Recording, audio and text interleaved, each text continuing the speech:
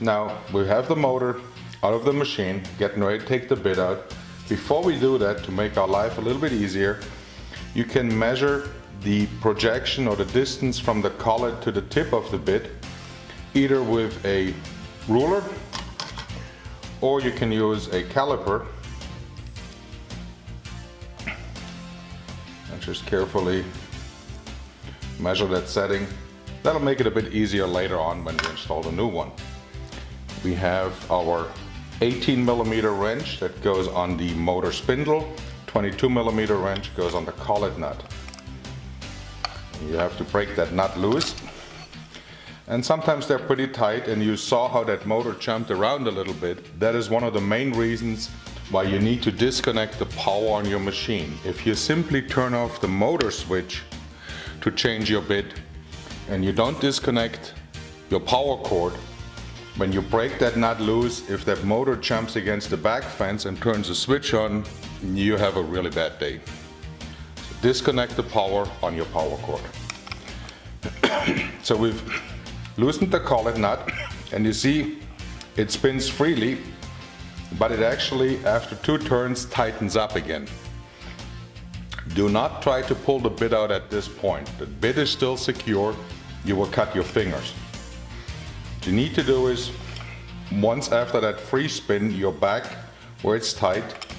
You put the wrench back on the spindle and you put your 22mm wrench back on the collet nut and get over that little safety lock here.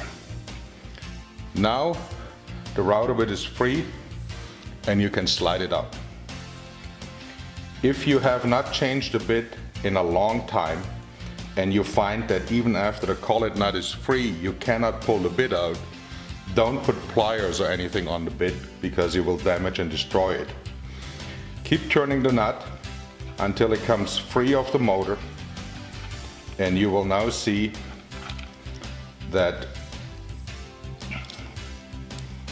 you will basically have the bit in the collet and the collet is secured in the collet nut.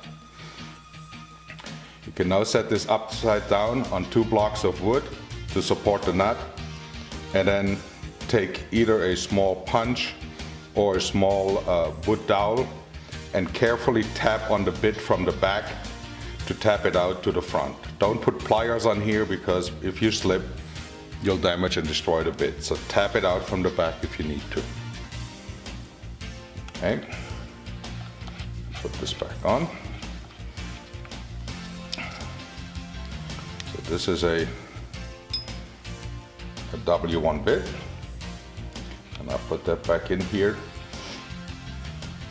And the approximate settings or projections for the different bits are listed in your manual. There's not a whole lot of difference from W1 to 2 or 2 to 3, so you can pretty much use the same setting. This is just to get you in the ballpark, so you're not too far in or too far out. The actual fine adjustment will be done later with the fine adjustment on the machine.